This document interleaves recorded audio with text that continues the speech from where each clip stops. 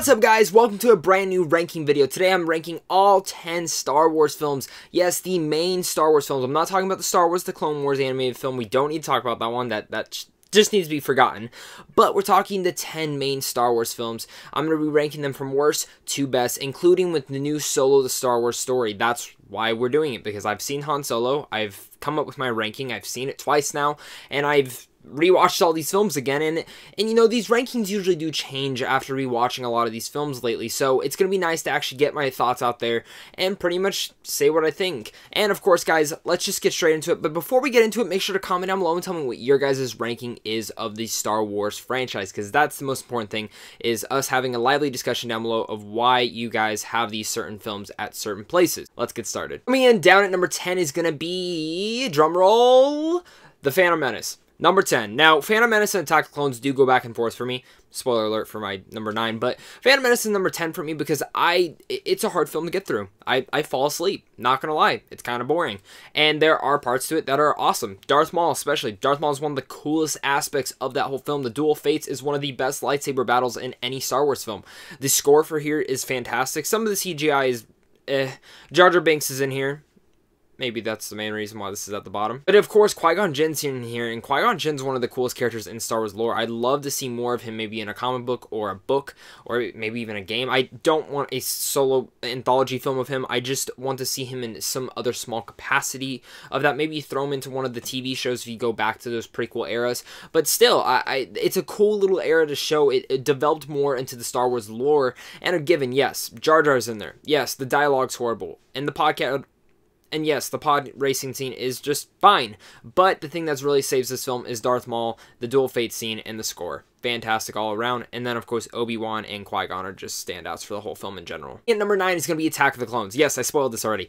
Attack of the Clones is one of those films where the clones don't attack till the last 10 minutes. But the thing, I actually rank this one above, even though the love story in this film just fall apart. Hayden Christensen does this pedophile weird look the whole time, and apparently he hates sand because it's everywhere. But no, seriously, Attack of the Clones is at number 9 for me because the ending of this film is really cool. The battle sequences are awesome. You know, this is the Jedi Order that a lot of us wanted to see forever. You know, when the original trilogy came out, this was these area that we wanted to see, all the Jedi fighting together. And that last battle sequence, when you see all the Jedi, all the clones, all the troopers, everyone just fighting together, it's a great scene. Count Dooku has some great scenes in here. Count Dooku is a very underrated character in the Star Wars lore. I love the character in general. There are some nice tidbits to Anakin's story, even though the love story does not work completely. I do like Natalie Portman in the role. Yes, the chemistry is not there. Yes, the dialogue is horrible.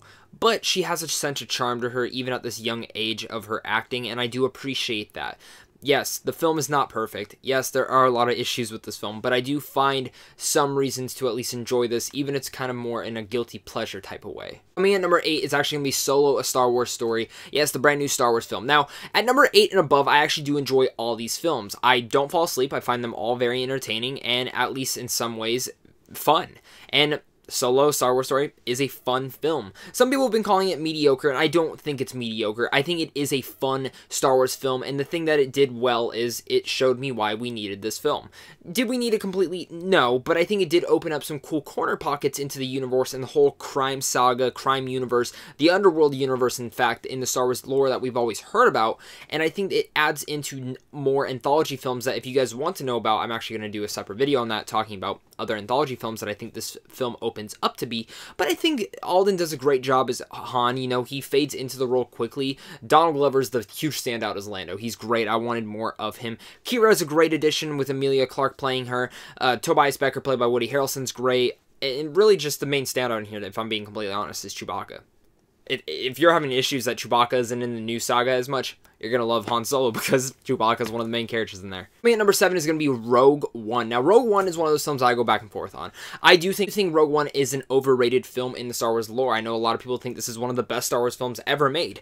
I do not. I think the first 2 acts are very lacking, especially the first one. The first one's death. It's like dead on arrival for me. I just can never get into this film. There's no character development for any of these characters, and I get that's not the point of the film, but the thing is that they marketed it to be a very gritty Star Wars film, and I never got that grittiness to it. In fact, Solo had a more gritty action sequence than Rogue One ever did.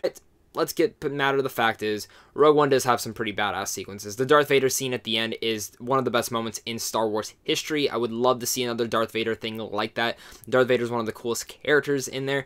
K2SO is one of the coolest droids I've ever seen in a film. I loved K2SO. And overall, the characters, they had their moments to shine. A lot of them were really cool. Great cast in there. And the third act, again, is one of the best third acts in any film. It's just those first two acts that really tear this film apart that I wish were a little bit better. Again, not a bad film. This is still a very good film, and it's an enjoyable watch as well. But for me, the pacing's slow, and I just find this film to be kind of overrated when people are praising this to be one of the best Star Wars films. Again, not a bad film, just a good film. Coming at number 6 is going to be Revenge of the Sith. Now, this is one of the first films, actually, this is the first Star Wars film I do remember seeing in the theater.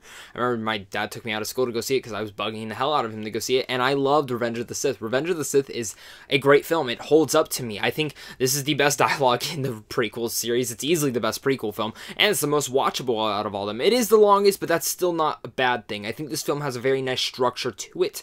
Again, the dialogue is not the best, but it's not the worst, and there are some bad moments in here, but Obi-Wan and Anakin's lightsaber fight is great. General Grievous, I loved him. I wanted more of him, if you can't tell by the toy over here, and I have tons of General Grievous stuff. I loved him. He's a very underrated character. But even going from further than there, I think there's a lot of great humor in here. I actually think there's good heart in this film, and again, great action sequences, a great story, and this film just very moves at a nice pace. It never feels like it's lagging. It just keeps going and going and going. Of course, when the executions start happening of all the Jedi, it's just a great moment. It's a dark film at times, but it also is a very well done film. I think George Lucas did a good job on this prequel series. He took his complaints from the first two and really threw them into here. Yes, he still stuck along with some of the other complaints, but still, Revenge of the Sith is easily the best prequel film and a very rewatchable one. And coming at number 5 is going to be The Last Jedi. Now, this film has fallen considerably lower than what it was originally when I did this ranking a couple months back. It's not because it's a bad film. I get it, there's people out there who hate this film, and I get it, there's people out there who love this film, and I wasn't that loving majority of it. But then as you rewatch the film, I rate this film in 2 different ways. As a film, it's an A. As an entertainment film, it's like a C+.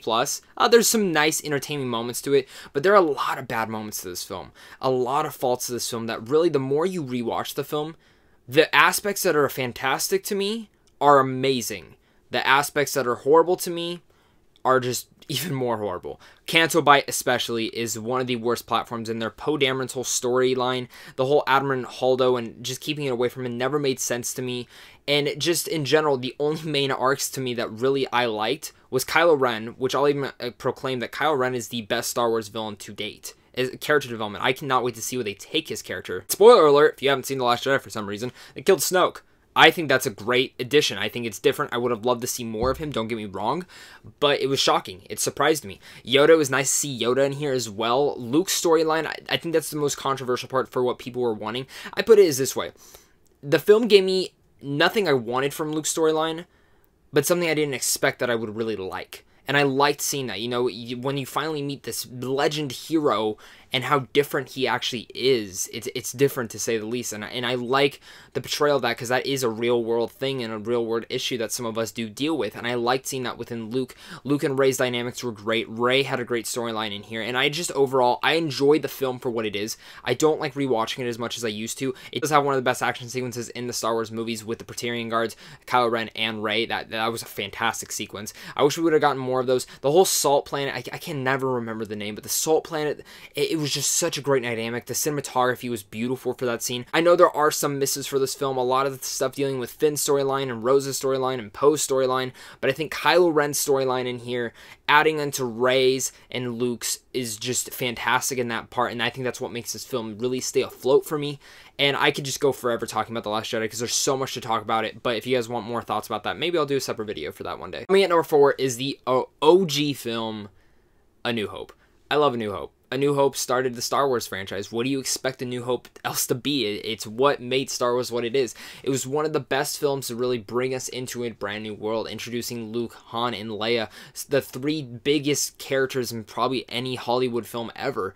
I love each of these characters. It really introduced them in a great manner. C-3PO and R2-D2 are great side characters as well. Obi-Wan, bringing him in as well. You know, this whole film in general, just it makes people's lives. A lot of people have this film higher. For me, it's not as high because I do think the film is a little bit slow in its pace at times, but I think that's what the film is supposed to be. It's supposed to be building up to be what it is. And again, great action in here, great sound design, and great score. I love A New Hope. It's one of the best films out there. It's one of the most classic films out there. I'd hail it as a classic. Coming at number 3 is going to be The Force Awakens. I love The Force Awakens. Maybe it's just mostly because of the theater experience I've gotten with this film, but especially I think this is one of the most rewatchable Star Wars films. Every time I rewatch it, I find something more to like about it.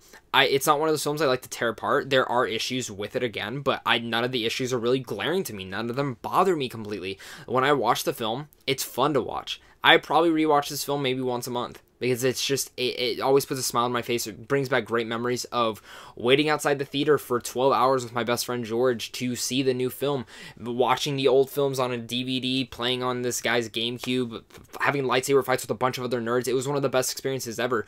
And then going into the theater, hearing people cry when the score came on, when the opening crawl came up. It was such a new feeling I'd never had seeing a film before, and was one of the best theater experiences I've ever had in my whole life. I love The Force Awakens for what it did, and I love that it just brought a whole new generation to appreciating Star Wars. Plus, the characters they introduced were great. Loved it. Coming at number 2 is going to be Return of the Jedi. I always put this film up there. You know, this is another rewatchable Star Wars film. When I was a kid, this was my favorite one. Why is that? Because the action sequences in here are so great. I like the Ewoks. I know people hate them, but I like them. They're cute, they're cuddly, and they're fun as fuck. And the other thing about the Return of the Jedi that's great is it has one of the best starship battle sequences in the space. It's so great. It holds up beautifully. Return of the Jedi, it just has so many fun moments in it, and it's such a great conclusion to a trilogy. I know some people will even hail this as fuck the sequel, fuck everything else. This is the only thing that matters for Star Wars, and that's fine if you think that. But I think Return of the Jedi is a fantastic film, and especially what it adds in layers from other films as well. It's just so fun. I think a lot of people, I think this is an underrated Star Wars film. I think people bash it. There are issues with it, but it has such a nice structured line. Some of the story issues are a little bit weird that they chose to do, but still, it's entertaining, it's a watchable, and it's one of those summer blockbuster films, really. At the time, I'm sure it was just awesome. Coming at number 1 is going to be Empire Strikes Back. It's still my number 1 favorite Star Wars film. It's probably always going to be it. It's one of the hardest films to ever beat, but the reason it's at number 1 is because it was different. Given The Last Jedi was different, which was one of the reasons I actually really appreciate that film for how different it went. But Empire Strikes Back at the time, a lot of people did not like this film. It was dark. It was different than A New Hope, and that's what I want from films, is to take that chance, and now Empire Strikes Back is hailed as one of the best films ever made. The way the set design, the score, again, always beautiful. All the Star Wars films always have the best in those, but it's not just that, it's the world building in here, the character building, the action in here, the Hoth battle sequence, I love. And then even going from there, the Cloud City meeting Lando Calrissian for the first time was great. Jabba the Hutt getting introduced as well. Other story developments with Darth Vader and Luke. One of the biggest twists of all time in Hollywood history, even though almost every single person knows it. Empire Strikes Back, what else can I say? It's the best Star Wars film. I'd be surprised if anyone went against that. It's hard to argue that it's not. But again, that's the best thing about film, is all of us have different thoughts about it. So guys, with all that said, thank you guys so much for watching this ranking of the Star Wars franchise. It was really nice to go back through, rewatch them, and really get a definitive ranking through this, since I finally got to see Last Jedi a couple more times, and I was so iffy on placing it at number 2 the last time I went around, and now actually sitting on all these films, it's better to say where it's at. And again, really fun to do these films. I love the Star Wars lore. I love the Star Wars movies. They're one of my favorite franchises in the world. Seriously, I'm obsessed with Star Wars. But with that said, guys, I want to hear what your guys' thoughts are on my list and what your guys' ranking would be. That's the most important thing, guys. So make sure to come back and tell me what your guys' ranking is after Han Solo. That's going to be the really important part. Thank you guys so much for watching. If you're new here, make sure to like and consider subscribing, because I do tons of rankings and other reviews, and I'd really appreciate it. I love talking down below with you guys and starting lively discussions. That's the best thing for me. And the other important part is, guys, go hit up all my social media if you guys want to talk more geeky culture over on Twitter, Instagram, or even Stardust. But if you guys want a chance to win in advanced movie screens, or even check out other movie news and movie reviews that I never really do cover, go check out Sandwich on Films down below. It's a website that I'm a part of. It's a fantastic website. I'm not just saying that. I used to actually use the website before being a part of it, so I do recommend it. So again, if you want to make your friends jealous, go see some movies early, go check it out. If you guys want to check out some movie news, go check that out, and also movie reviews over there. As of course, until next time, may the Force be with you, and stay classy.